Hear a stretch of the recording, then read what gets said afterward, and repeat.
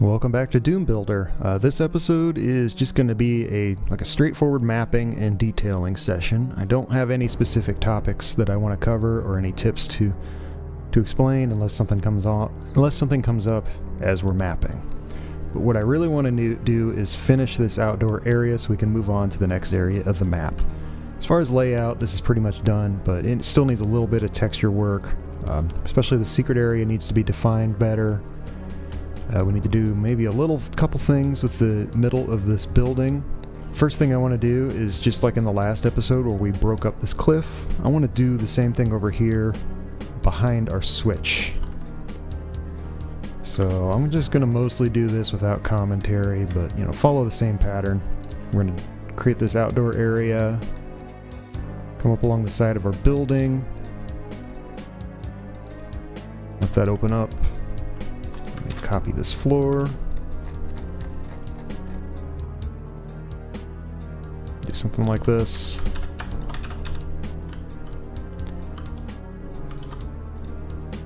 Add some jagged regions behind it, split this up a bit.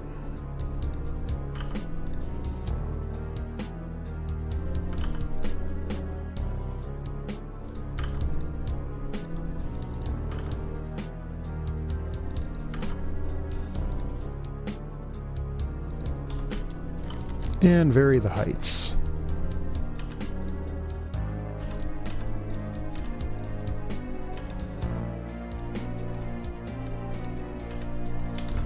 Get rid of all these missing textures. Now I'm going to do our sky effect on the back. Draw a line across the back here. Turn enhanced rendering off so I can see what I'm looking at, and grab these back sectors. Bring them all down to the floor. At least to the floor of their respective sectors.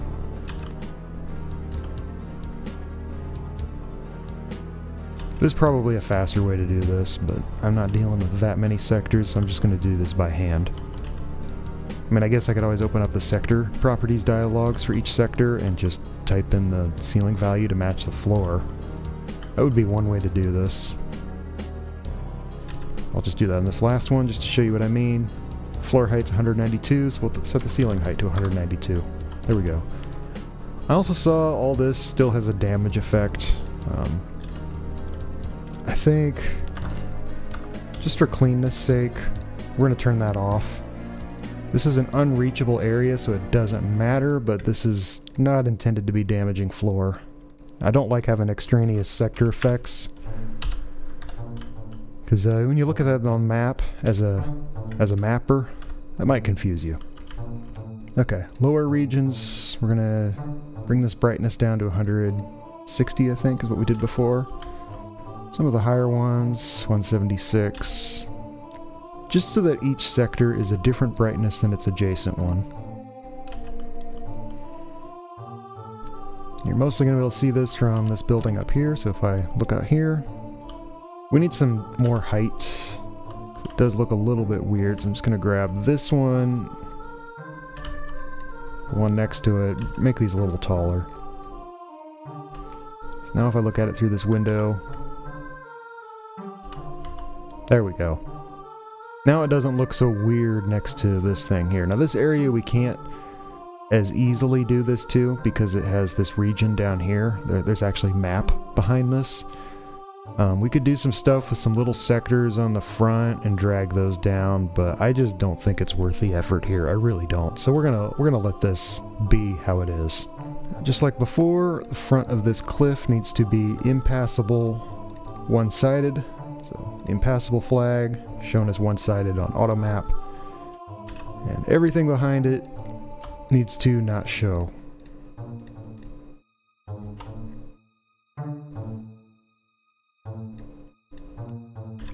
That'll do it for cliffs out here. Next area I want to address is this yellow key building. There's not a whole lot going on in here. I think we can just add a light source and some computer panels and we can call it good. Let's go back to map mode. I'm going to draw a light here that follows the 64 by 64 grid so that our ceiling flats align.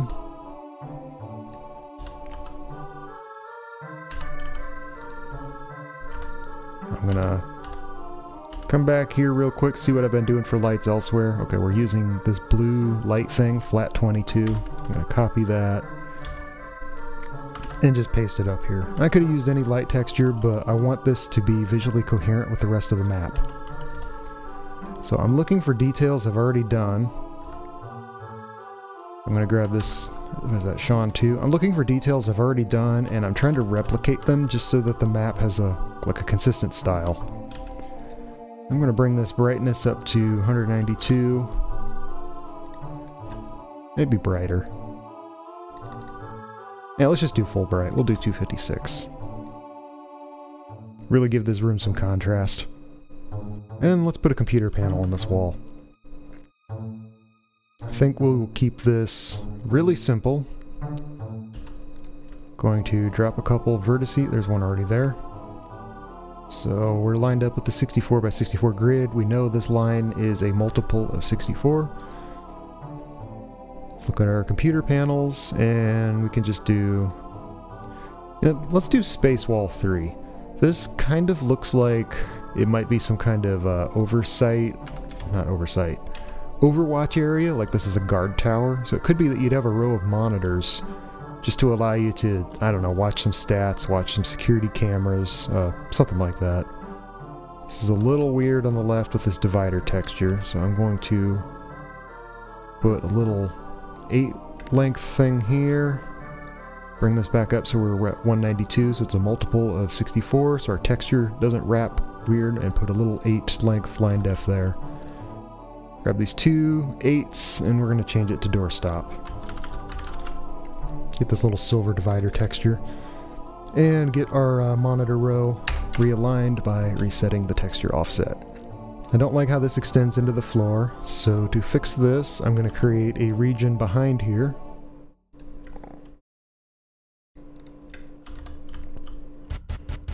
I'm going to bring the floor up so that we're at a multiple of 64.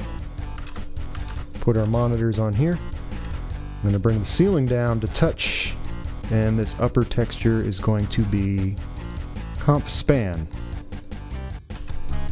So now when we look at this, we have our row of monitors, and we have, just this generic computer panel above it. These back lines, I'm going to make these not shown on auto map. I just don't want any chance of that rendering on the map and confusing players, because this sector is just so that we can do this effect and have 2 separate textures on one wall. This is not an area the player can go to. Front one, show as one-sided, impassable. And I think that's really all this room needed. Just a couple details, add a light, put a computer panel in, and this area's fine. The last thing we need to address before we move on is this secret area up here. This is not working yet. The question is, do we want this to be an extension of the rocky cliffs, or do we want to keep some kind of tech-based theme? And I think it would look pretty good to make this more cliffs. I'm going to go ahead and copy this texture here, this rock, just start pasting it everywhere. Maybe everywhere outside this divider can become rock.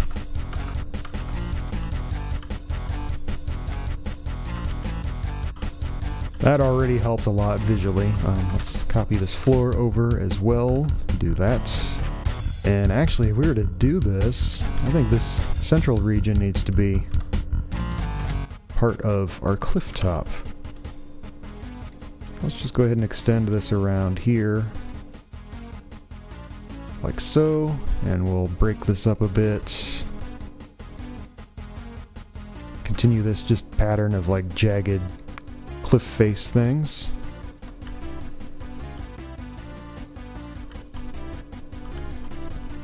Bring our heights back up and get to where you can see.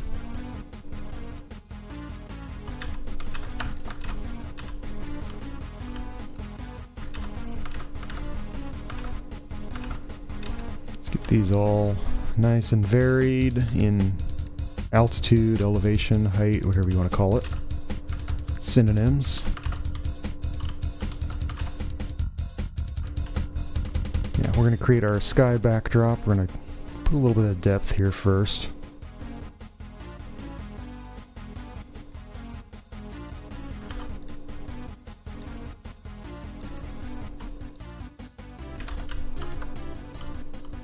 Grab each of these sectors, bring it down to the floor.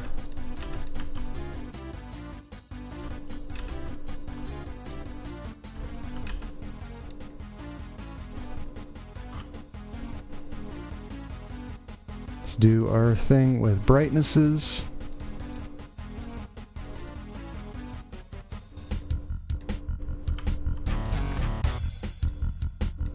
And last and certainly not least, these lines need to be one-sided impassable,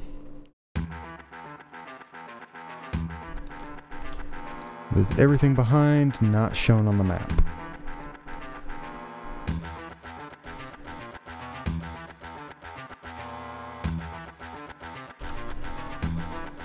Okay, now when we look at this through the tower, this secret area, it just looks like an extension of this cliff, and I think that looks pretty decent. Let me auto-align all this.